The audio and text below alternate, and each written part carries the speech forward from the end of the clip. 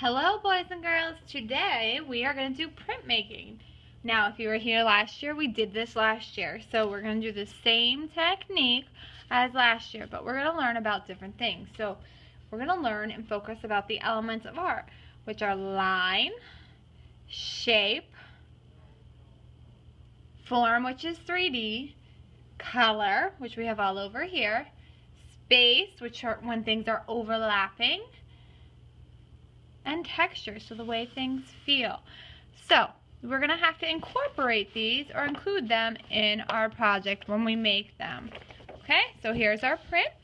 And what you're going to start off first by doing is you're going to take your styrofoam piece, your tray, and you're going to trim off the edges so that you can print, because if we leave these edges on here, it's not going to get very tight against the paper and our print won't work.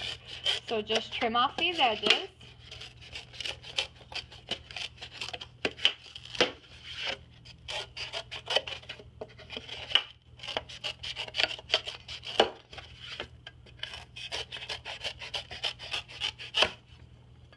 Now be careful not to cut it too small because you only get one piece of styrofoam. So if it breaks or if you cut it, you're just going to have to work with it because I don't have enough for you to get more than one piece. So I'm just going to go back and trim the edges a little better where I don't have it perfectly straight. Now it doesn't have to be perfectly straight. If you want to, you can make it like a little cricket or whatever. But here is my piece of styrofoam now ready. Now I'm going to take these scraps, clean them up, and throw them in the garbage so that they are not in our way. Okay? So if you look at this styrofoam piece, you'll see that there's writing on the back side. That's what you're going to use as the back side. Write your name. You can write it in pencil or pen on the back of there. Don't press in too hard because then it's a little hard to write. Okay? So now what you're going to do, if you look at my example, is you're going to break this up into 1, 2, 3, 4, 5 different sections, however you want to. So I'm going to take my pencil. I'm not going to press really hard. A dull pencil works better than a sharp pencil. And I'm going to draw 5 different sections. So I'm doing different types of line on here. So I have a wavy line. I have a curvy line. I'm going to do a straight line. And now I have 1, 2, 3, 4. I need one more section. So let's do down here a zigzag line. Okay? Now I'm going to use shapes and forms to fill in the rest. So I'm going to do maybe some circles in here. Now you probably can't see the best as I'm drawing, but that's okay because you don't want to push these grooves very deep. Maybe I'm going to add some lines on here like I have on my other one. However you want, you need to fill in these 5 sections. Try to do different designs. You don't want to have the same one for each one. Okay? I think I'm going to draw some more wavy lines in here.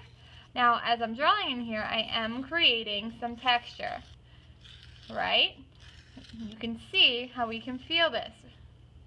Now, I'm going to break this one up into smaller pieces. Okay, so I have this drawn, and what I'm going to do now is I'm going to take a black pen and trace, pressing harder, over those lines that I just drew in pencil. If you don't follow your line exactly, that's okay. And what this is doing is it's making those grooves deeper for you to print make. You want nice deep grooves. If you have shallow grooves and not deep ones, it's not going to work as well. So I'm going to outline everything that I just drew in pencil now with my black pen. Okay, now it's all outlined in my black pen. I'm going to take a second pen, a blue pen now, and go over this again. And this is just, once again, making sure that your grooves are nice and deep on the paper so that you should be ready for printmaking. And the reason I have you do it in 2 different colors is so you can see, if you forget, where you outlined and where you didn't.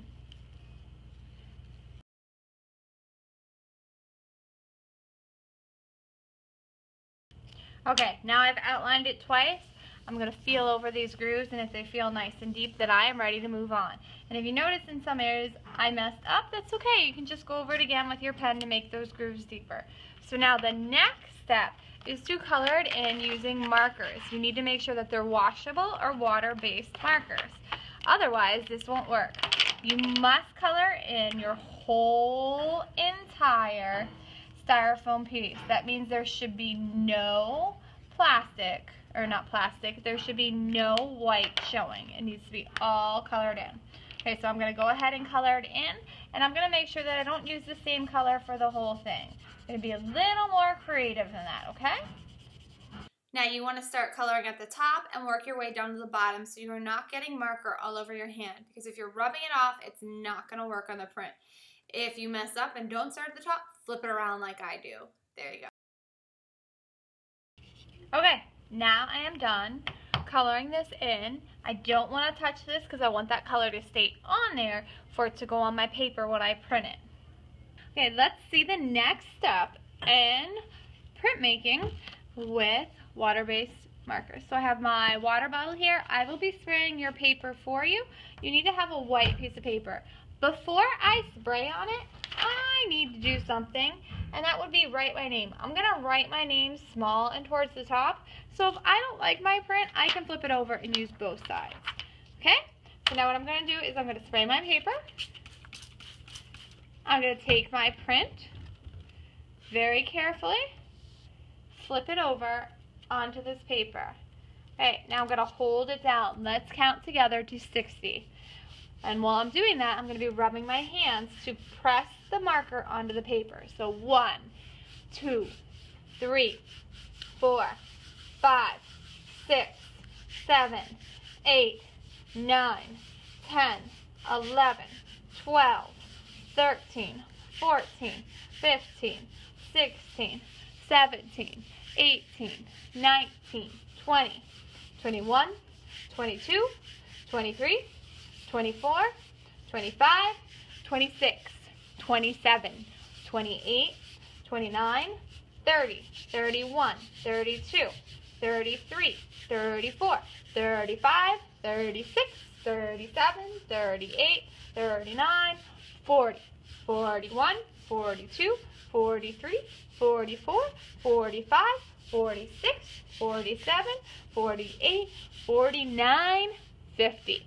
51, 52, 53, 54, 55, 56, 57, 58, 59, 60. Okay, notice when I was rubbing, one hand always stayed still and the other one was moving. That's so my print doesn't start moving all over and then it gets blurry.